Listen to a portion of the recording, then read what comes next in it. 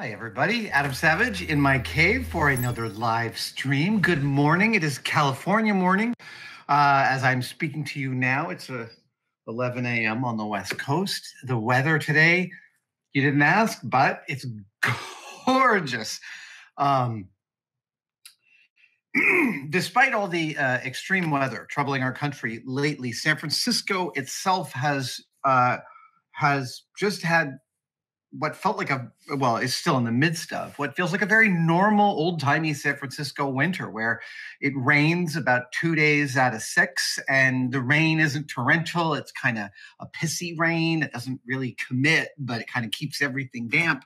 But apparently the rains have been pervasive enough, along with the wildfires that have happened in previous seasons, that up in the Petaluma area, about 30 plus miles north, the hills, which are just brown all the time, are apparently green. And my sons who drove up there recently told me that it was bizarre to see the hills of Petaluma neon green with verdant life. That is just not the way I see Northern California. Speaking of my sons, Thing 1 and Thing 2 just celebrated very recently their 22nd birthday. And we had some socially distanced birthday with them last night, me and the two of them. It turns out that playing pool is the perfect socially distanced game because, you could be at opposite ends of the pool table the whole time. You could just be circling each other. Anyway, it was a sheer delight. So I am back to working on, which eagle-eyed viewers might have noticed right here in the side of frame. I've got it sitting in a vise that I built a few weeks ago. And as you can see, I've made a little progress off camera. Yeah, this thing, it's literally blocking my view. This is an astoundingly large model, 1/8 scale, right? 1/8 scale. I'm often talking about how when I build things, I'm looking for an experience. And, I recognize that the folks at Eagle Moss are restricted by all sorts of concerns about how thick to mold these things, what materials to make them out of, how heavy to make them. And at this point in the building process, I kind of feel like it seems pretty clear to me that they're erring on the side of making it heavier than lighter. It's like the final product of this thing is going to be substantial. I mean, just to lift it, it's going to be sort of awesome. It's going to feel, I don't know. I've been around and seen models of this scale and size and construction before, and they basically feel so heavy it feels like someone took a real car and just miniaturized it. Like the density is what would happen if you could do something like that. So I am on, for those following along at home, I'm on issue 8, which encompasses the car parts stages 23, 24, 25, and 26. And that leaves me, once I'm done with those, I've got 27 through 30 in my bin, and then I'm waiting for more parts. I know some of us get parts earlier than others. I don't know how that works. My friend Jim Fong seems to be way farther along with his build. But that could just be, as I was blinded by all the other incredible kits that Jim has built over the years, I only cursorily noticed how far along he was. But it looked, got to put a screw in there. But it looked like he was making great gangbusters progress on his. All right, let's get started. Fitting the shock absorbers to the bracket. Here's one shock absorber. There's a bracket. There's another shock absorber. And the AP screws are my screws.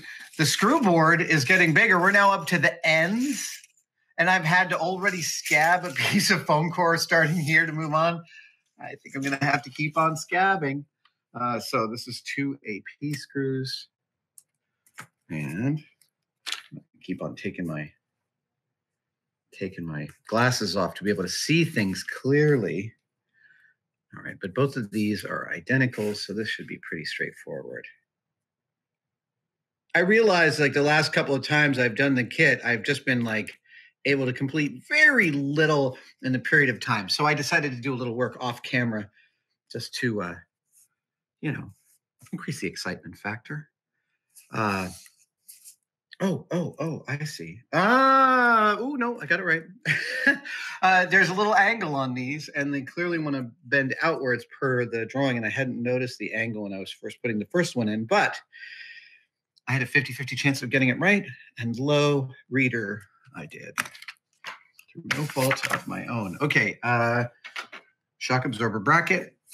That's this guy, and then this guy. Yep. And JP. Wow. It's a very spare cup, the JPs and JMs. I go up from underneath for this. All right. Ooh.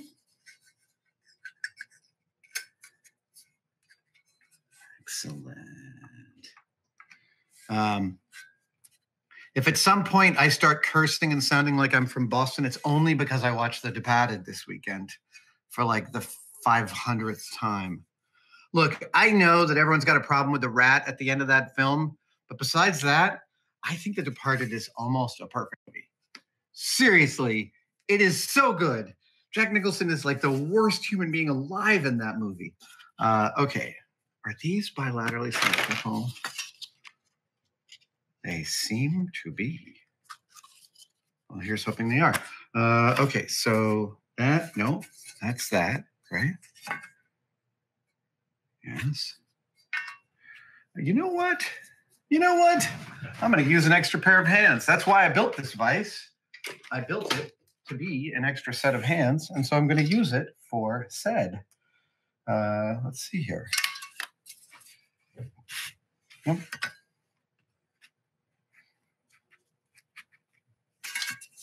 And yep.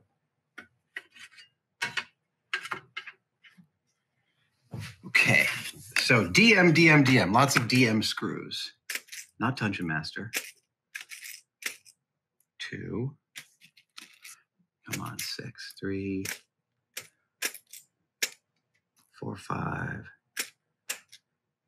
I got 7. All right.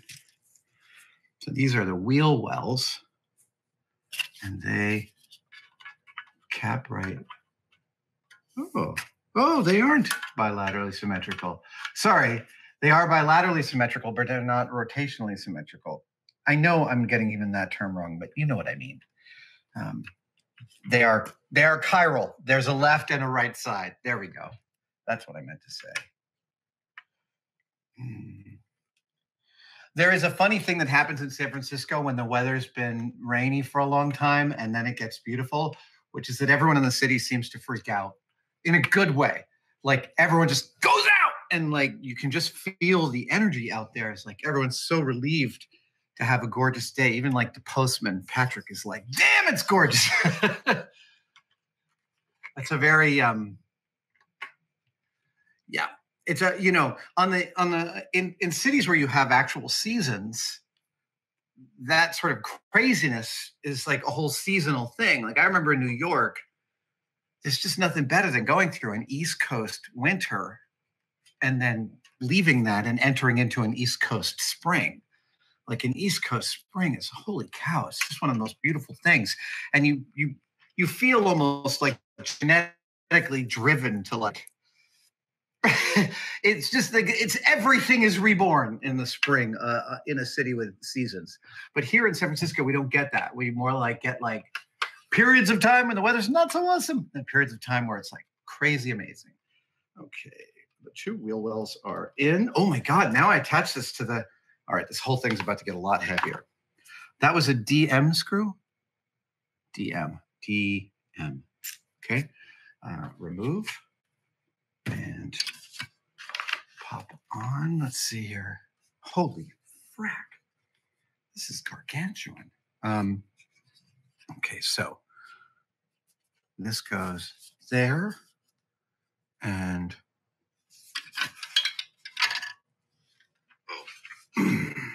that. And LM. Okay, so I need a bunch of LM screws. We'll just get out 2 for positioning, and then we'll get the rest out when we're ready. Oh, yeah. Look at that. Holy cow. Ooh. Don't. Oh, you're not braking on me. Okay, good. All right. DM, LM, right? Yeah. Okay, good. The LMs. Here we go. Ow. I was just thinking about working on your car. I was thinking about how, like, my first car was a Volvo 245 DL, 1978. 78 245 DL with the overdrive switch in the middle of the manual transmission. Such a great car, LM. But I'm not here to wax nostalgic about Swedish Iron. I'm here to talk about like how important it was for me having a car at 23 and, you know, having to work on it myself because that's what I could afford. And I was just like putting together the drive shaft of this thing. That was a step previous to this one. And I was thinking about at one point, one of the U-joints in my Volvo, the needle bearings failed. And I used to buy parts from this great place in North Berkeley called RPR Discount Volvo Parts. They were like cat-a-corner to the Hotsy Totsy bar.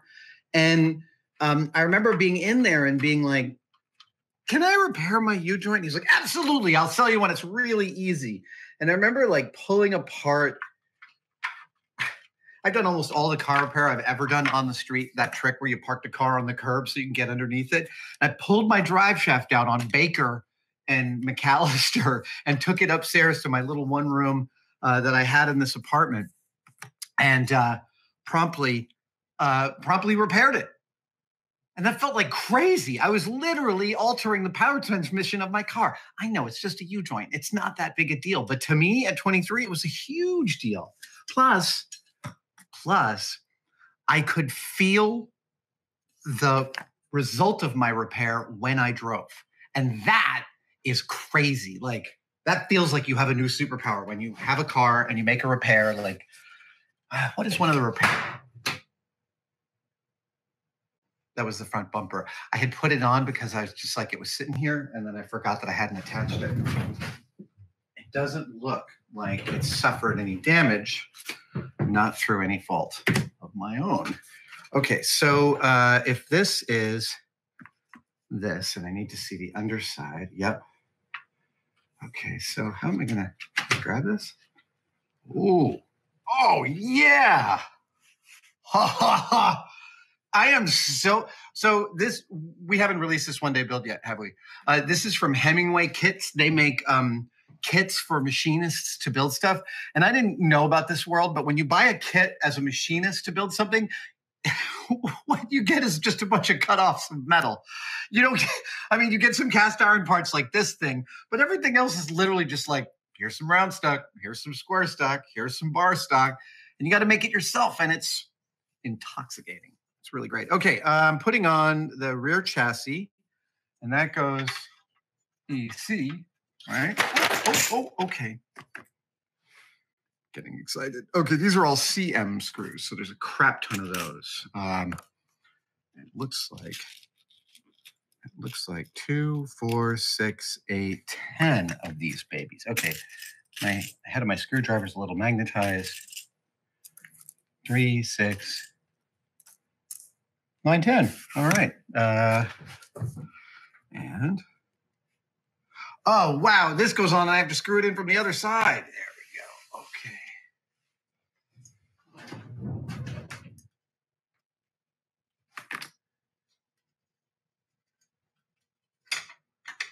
Sorry, I'm disappearing from the camera for a second. I know that's sort of like bad form, but there's nothing I can do about it.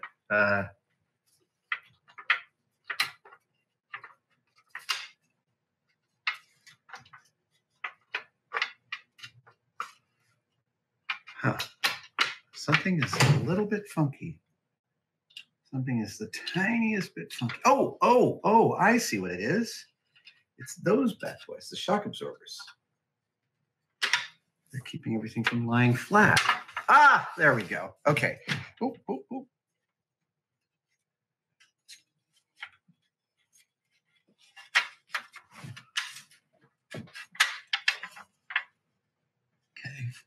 Okay. Yeah, yeah.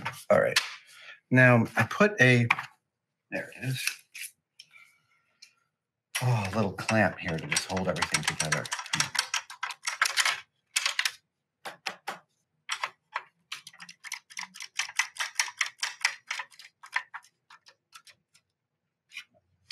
Yep.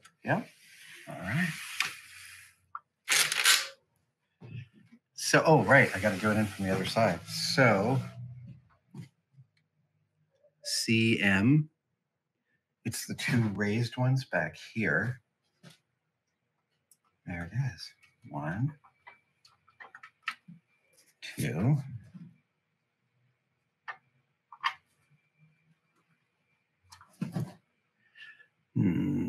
These.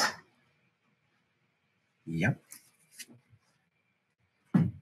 This is every time I'm going through an operation like this and I'm thinking about the coordination of here's the thing. This whole project started out with a human being and a tape measure, right? Somebody assembled the information about these cars and slowly built an entire database so that they could. Okay, it's an astounding amount of information to manage when you consider the hundreds and hundreds and hundreds of screws of, at this point, 28 different kinds of screws. Just that, I mean, I don't think of the most complex thing I've ever built. There's 28 different kinds of screws. CM, 2 more there. Yeah, is it those 2? It is those 2. Oh, yeah. I noticed a little, what looks like a speaker grill there that sounds are going to come out of. That's awesome. Okay, and then the last 2 are at either side of the transmission hump. Is it there? It is there, just past that line. There we go. And we're going gangbusters.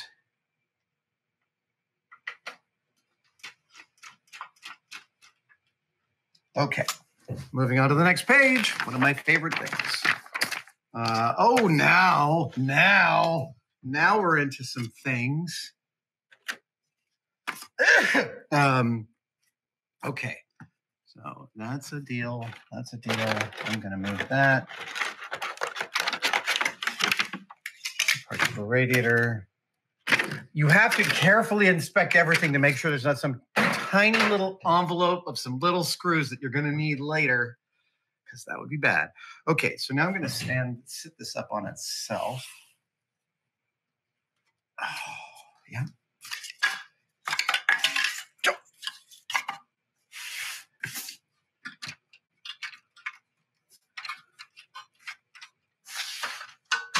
Oh, this is incredible. These are up here. Very exciting. That one goes there, and this one goes here. Oh, neato. DM. Those are the 2 front ones. So 4 of those. 1, 2, 3, 4. And those are the front 2. Yep. Front 2. DM. Yep.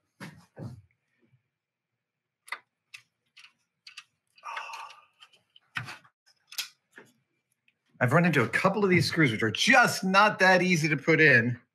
And so I broke out a 172 tap to kind of ease a transition, and I did. I have no idea what the actual threading of these screws are. I mean, there's 20 already. We've got 24 different kinds. Are they all different threadings? I get tired just thinking about it. In a little bit, I'm going to start answering some questions that tested patrons have submitted. And the subject of today's live stream, which is probably in the description, is one of my favorite movies of all time. A movie I watched only recently, and that's Alien. NM. 2 NM screws. And these are the brand newest ones. And NM is on the outside, and CM is on the inside. So NM on the outside. My mom hadn't seen Alien in a long time, and when she was quarantining with us earlier in 2020, I was like, we should watch it. And she said the same thing everyone does when they see it for the first time in a long time is, wow, that's a gothic horror movie. And it's totally a gothic horror movie. CM.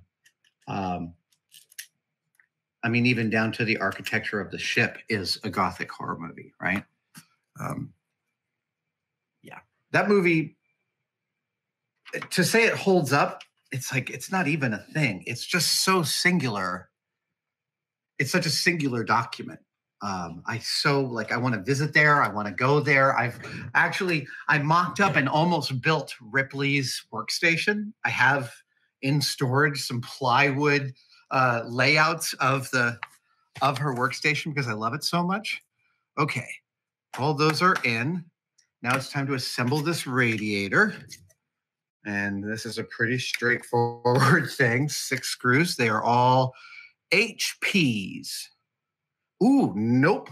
First up, there's a capper, and that's a DP, 2 DP screws. All right. Yep. Here we go. And DP. These are the ones that lock themselves into plastic. This is going to be a tricky little maneuver.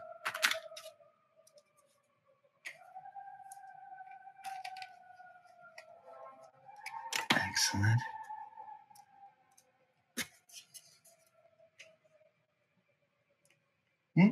Come on. Yeah, also, I watched Alien. I watch Alien, and the more I watch it, the more I wonder, the more I am astounded at Sigourney Weaver. HP. Okay.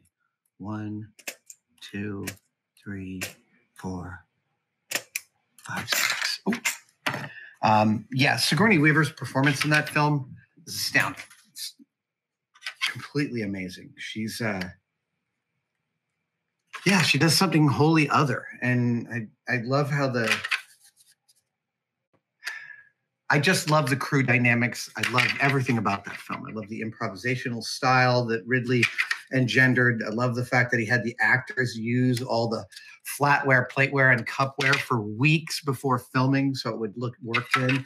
I love the fact that the sets were built all with a single entrance to the soundstage because Ridley Scott, even for his second movie, knew enough about psychology that he wanted the actors to feel like they were kind of stuck in a ship when they walked onto the set. So it was like this rabbit warren of rooms, each one represented with hallways in between, but apparently the whole soundstage had one entrance. I could be exaggerating because I am prone to exaggeration, but that sounds dreamy to me from a performing standpoint. And actually, when we visited the Alien Covenant set, I actually got to talk to Ridley about it directly. And I said, I asked about how big the set was. And he was like, I like my actors to get lost in them. I want them to look around and not be able to see reality, but the reality that we're making. How cool is that? Okay, I'm now moving on to the last 2 steps, but I've been going for just about 30 minutes. So I'm going to pause and maybe stop here and take some questions. Seems reasonable? Yeah, totally.